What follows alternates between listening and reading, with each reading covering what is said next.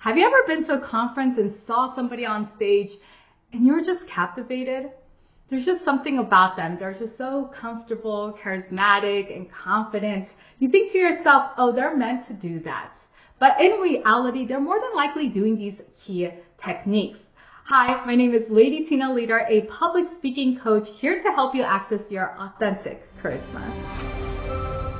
I'm going to take you through 3 key points that some speaking experts call the trifecta theory in order to captivate any audience member or person.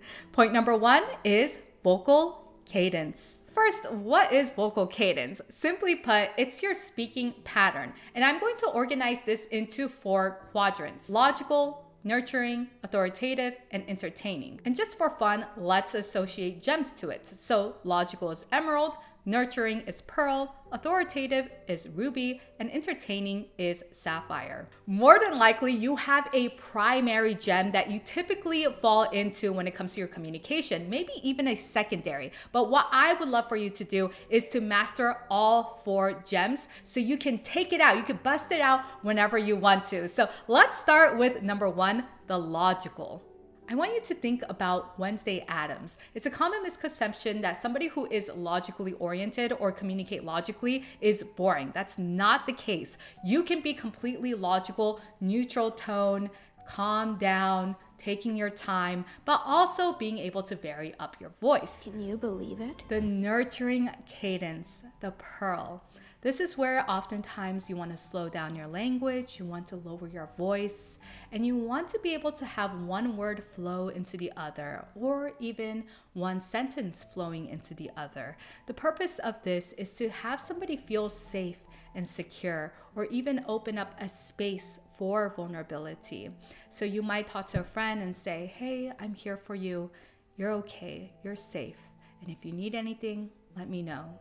Right, so it's that softness in order to get somebody else to feel that with you. The entertaining cadence, aka the sapphire. When I think about this, I think about Ali Wong, the comedian and actress. She has this unique ability to switch up her cadence in a way that is sometimes even unexpected. It makes for a fantastic storyteller. Authoritative cadence. This is that grounded energy. You want to breathe all the way down to your diaphragm so you access your natural, deep, rich voice.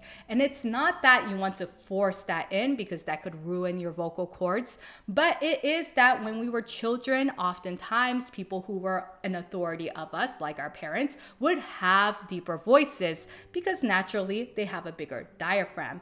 So we want to make sure we do that. And then secondarily, speaking in downtones. Speaking in downtones would be, hey, how are you? Versus, hey, how are you? That's an uptone. Generally speaking, you speak in downtones. Point number 2 is body language, and specifically an appropriate display of confidence. And we're gonna use spacing for this. Spacing, if you don't already know, is often associated with somebody who is high confidence or low confidence, which means the more you are displayed in using space, typically you have high confidence. It's associated with high levels of serotonin, which typically also means that you tend to be higher up on the social ladder. And then low confidence, you tend to shrink up, or maybe if you're nervous, you tend to shrink up. So I always say be confident by spacing yourself out, even if you don't feel it. I'm going to show you a clip of me real quickly because sometimes, depending on the event, spreading yourself too much would be grotesque. I want to direct you towards my hands and specifically how spread out my fingers are.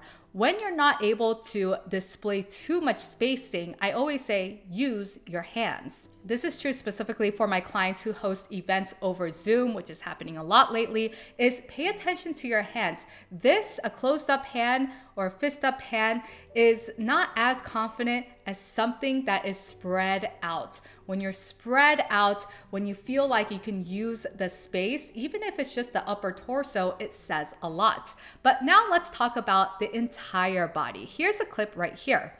If you are speaking on stage, it is important for you to use the entirety of the stage throughout your speech if you are able to. Obviously, there's some direction that you have to adhere to depending on whatever discussion you had with the stage manager. But that being said, typically you want to move forward when you're making a specific point. You're moving forward to create that intimacy with the audience. So you're closing in on the spacing between you and the audience. When you're moving back, it's a little bit more laid back. And when you go side to side, hey, that just means you're not boring and you're not sticking to one place on stage. Point 3 is facial expressions. My favorite one is how magicians use the art of distractions to draw your attention towards somewhere where they want you to while they do something else over here. It's a way where a lot of storytellers will want to point your eyes in a certain direction. And the easiest way to do that is doing something like what I just did. If I'm looking at my hand, you're more likely to then also look at my hand.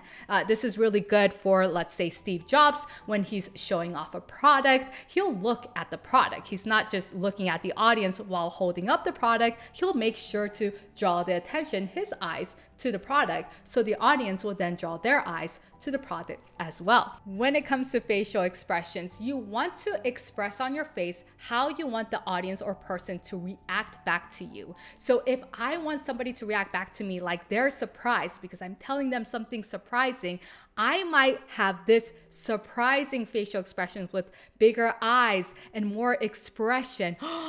This is what happened. And you're more likely, if I build rapport, to react back to me with the same or similar facial expression. At least emotionally, you might feel that way. So that is the key in facial expressions. When it comes to how to make those specific facial expressions, I did a whole entire dedicated video right over here. But if you have any additional help that you need, just reach out. I'm here.